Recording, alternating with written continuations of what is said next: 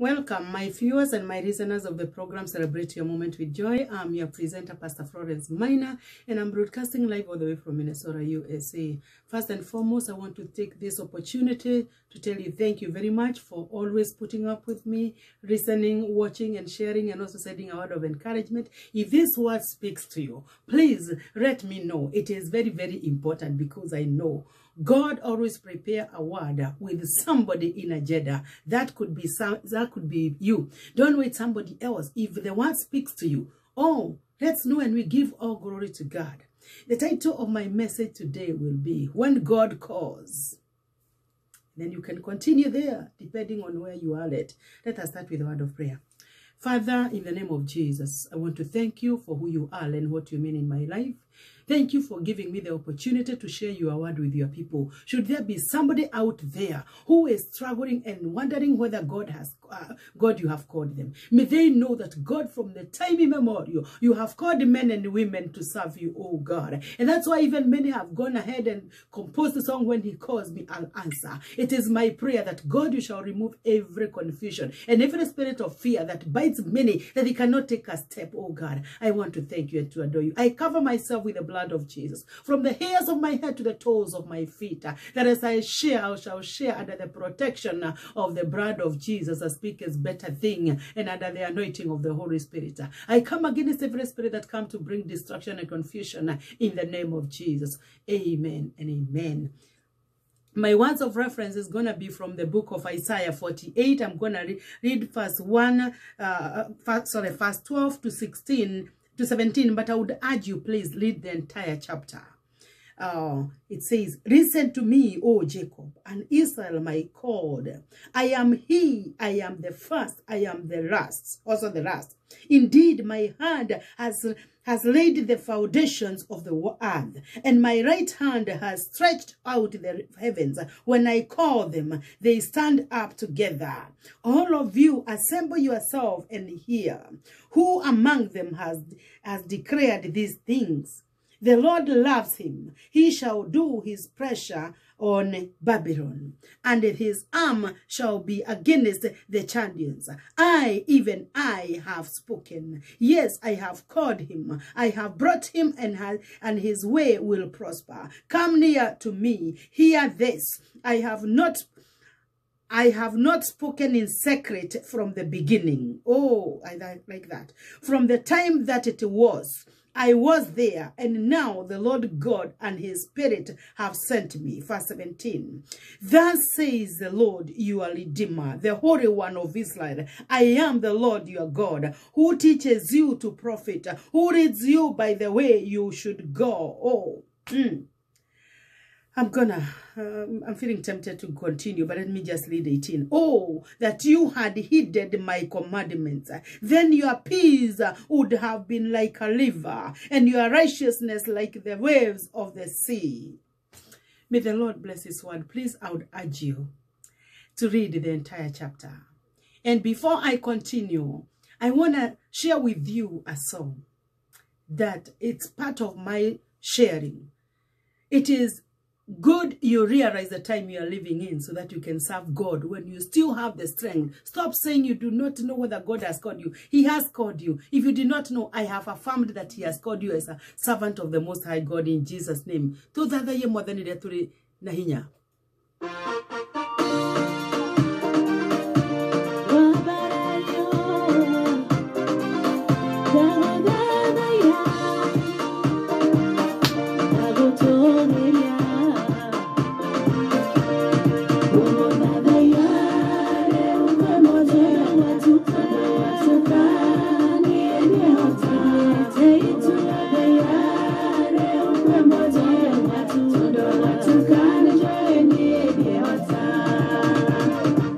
Yes, we must serve the Lord when it is still daytime, when you have the strength, my brother, my sister.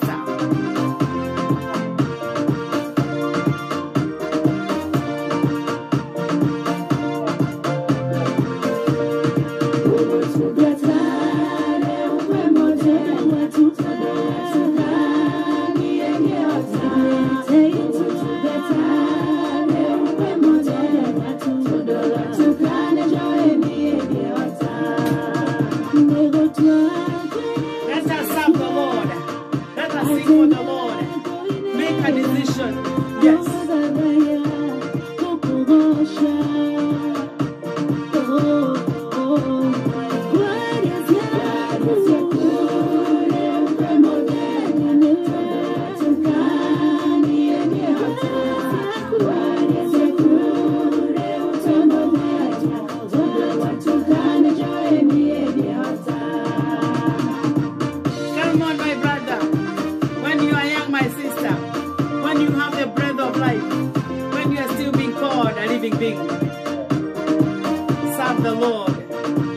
It's not in vain.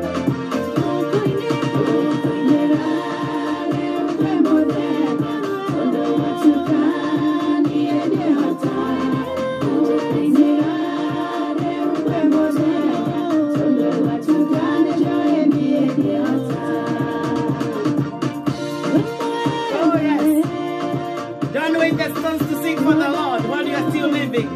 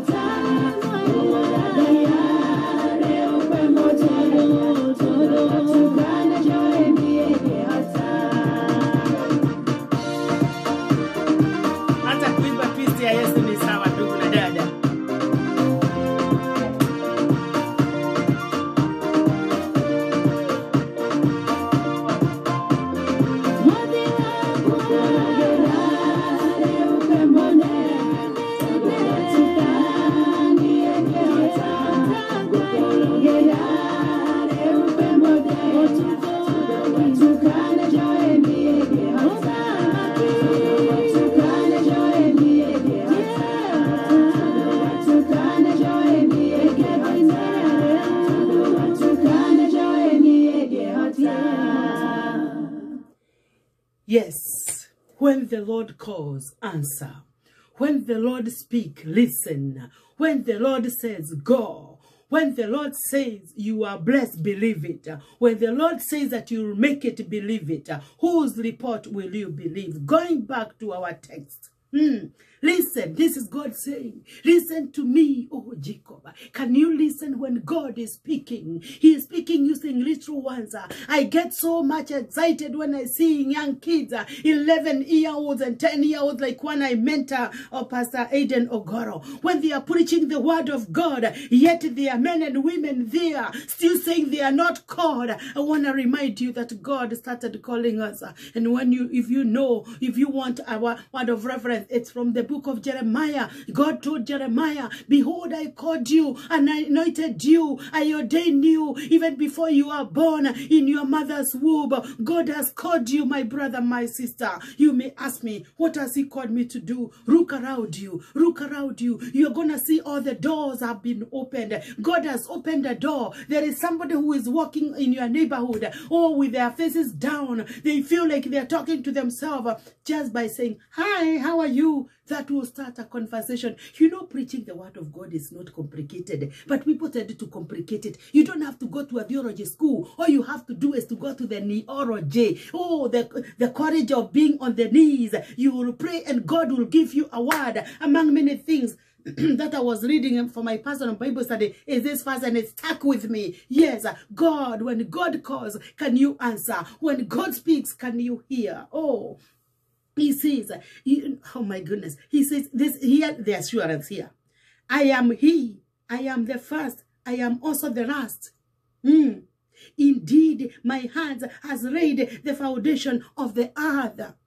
Where you are, maybe you are feeling there is a separation between religion and state. No, there isn't. It is you who make it. You listen to that report, because I love the Christian, I love the Muslim brethren, because they know who they are. If it is their time to pray, nothing will stop. One time I was in a clinic and I was in registration, and somebody came. It was a Muslim I could identify, and then of course they registered. And when the time came for them to be called, actually that person told me, when they come to call me, I am there praying. She had her mat praying, and when the person came to call to go wherever they needed to go, he said, he's there praying.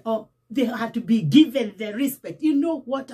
Tumefanya Mungu adharauriwe kwa sababu ya uoga wapendwa. We have made God not to be respected because we fear. Why are you fearing? And that's why I would encourage you to get yourself a book. I have shared so many things that I went through fear and how I overcome it using the word of God. You can do it. It is called Fear Not, God is in Charge. You can find it in Amazon, eBay. The price is $13.95, and it's also in a form of ebook, which is $3.99. When you buy it, please send a review and say what it has, how it has blessed you in Jesus' name. What am I trying to say? Fear not. You know, somebody will come in their job, they are timed, but as long as one is praying to the Maker, to the one they believe, because we are all, we all have 3 dimensions. We have the physical. That's why I have put on my smart outfit. If you don't think it's smart, actually it is smart, because I looked at myself in the mirror, I chose it in the closet. That is the confidence we need to have. You know, they know themselves, knowing who you are. And you know, when we reach that situation, that you don't wait other people to approve you, that when you know that God has approved you, you'll be able not to fear, and you can answer without consulting. When God calls you and you go on your knees and confirmation comes like that, you'll be able to continue to trust the Lord. Hear what he says. And my right hand has stretched out the heavens. When I call to them, they stand up together. Can you say like a singer who sang and said, when he calls me, I will answer. When he calls me, I will answer. When he calls me, I will answer. I'll be somewhere working for my Lord. Where are you working for your Lord? I can confidently say and sing and say, he has called me, I have answered. He has called me,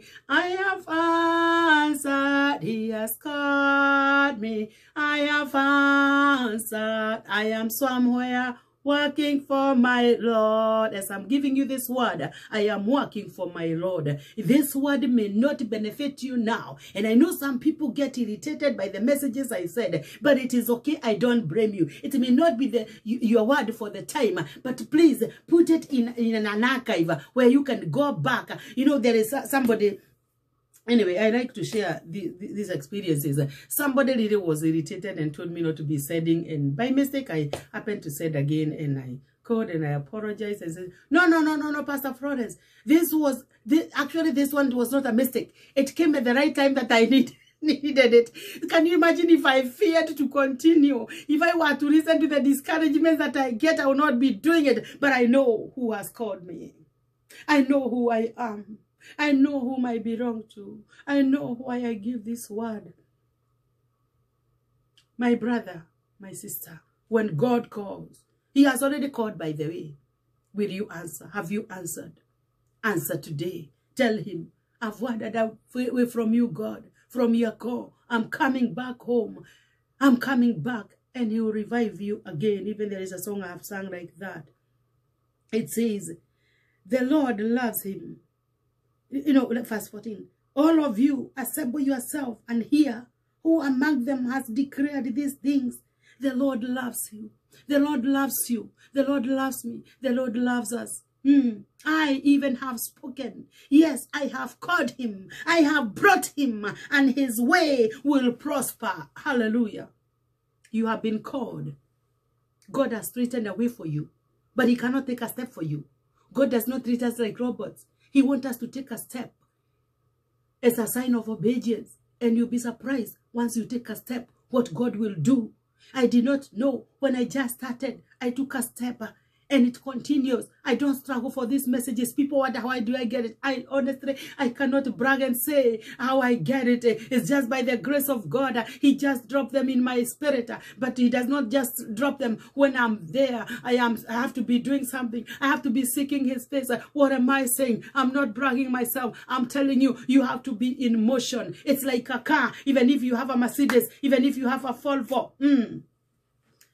Even if you have a limousine, unless the ignition key is turned, it cannot take you from point A to point B. It's only when you put that ignition key. When you put the ignition key, you have to press the drive button so that you can move. You have to press the drive button, the bright button of reading the word of God, seeing, writing points, doing a Bible study, fellowshipping with other brethren, because this issue of thinking that you can make it alone. No, that is not from God. And I can tell you, and I have shared this also in this book, that God wants us to walk in unity, in fellowship with others. That's why whenever he was creating, during the creation story, he would say, let there be, let there be, let there be. But when it came to a human being, and you are one of them, he said, let us. Who? It was him, God the Son and God the Spirit. As an example, you need other brethren. You need a fellowship of believers so that you can grow together. We are part and parcels of the same body. You are that part that will encourage somebody with a word, with a psalm, with a smile, with a shaking of hand. Even when this COVID is there, we must be very, very careful. COVID want to get us out of the word of God, because the word of God says, let us not neglect to meet together as is the habit of some. Do you know some people are not even going to church in person? They're always going online. I also go online. I'm not blaming you. But what I'm saying, don't give COVID as a reason. They are masks. People say, I'm not going to put a mask in you during the whole service. How about if you're working? And you have a whole 8 shift, and you can put on a mask and even a face shield and all those kind of things. May God help us. When God calls, because God has called, let me say, because God has called, are you answering? Please, let us stop mark timing. I love you and God loves you the most. Let's pray. Father, in the name of Jesus, I've given your word. Water it, my Father, that it may bear fruit of encouragement and equipping of your people. If there is any word that I have spoken out of the context that you wanted me to share, forgive me and filter it, that you only give your people what you wanted them to hear, in Jesus' name. Amen and amen. You are there. You have been mark timing. You have been saying, I don't know what I've been called for. Just start saying, Jesus loves you. 3 words. Jesus loves you. On saying, hi. Make a ministry of, there's somebody who likes to hug. One of my sisters says she has the gift of hugging. You will establish. How are you going to do it? You're going to do it by reading the word of God, because the word of God is the light that will show you the way. If you're in that category, do you want to pray this prayer after me?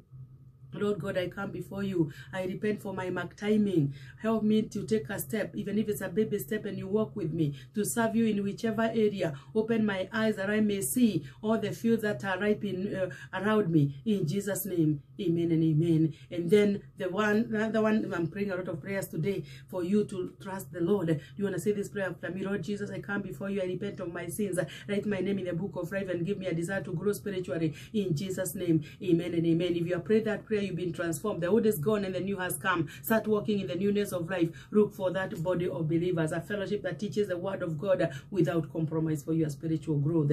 May the Lord bless you. Remember to subscribe to my channel, Celebrate Your Moment with Joy. Also, for my music, you can get it, which is powered by Noel. If you want one song, that's okay. Whichever language you'll choose, and the Lord will bless you. May you remember to celebrate every moment with joy, because every moment you are breathing in and breathe out count, and it matters. Thank you.